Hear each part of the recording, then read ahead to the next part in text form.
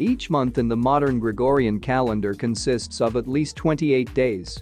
That number would be a nicely rounded 30 were it not for February.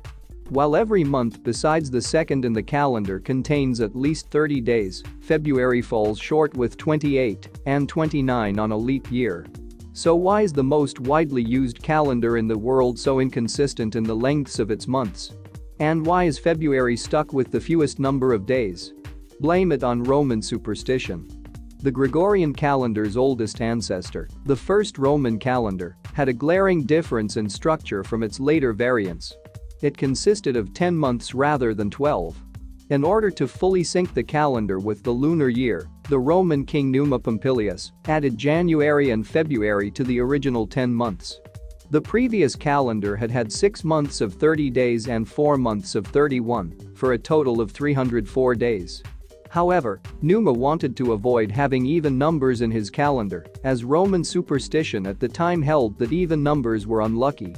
He subtracted a day from each of the 30-day months to make them 29. The lunar year consists of 355 days, which meant that he now had 56 days left to work with. In the end, at least 1 month out of the 12 needed to contain an even number of days.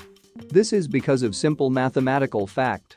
The sum of any even amount of odd numbers will always equal an even number, and he wanted the total to be odd. So Numa chose February, a month that would be host to Roman rituals honoring the dead, as the unlucky month to consist of 28 days. Romans believed even numbers to be unlucky. Each month had an odd number of days, which alternated between 29 and 31. But, in order to reach 355 days, 1 month had to be an even number. February was chosen to be the unlucky month with 28 days. Despite changes in the calendar as it was altered after Numa's alterations that include the shortening of February at certain intervals, the addition of a leap month, and eventually the modern leap day, February's 28-day length has stuck.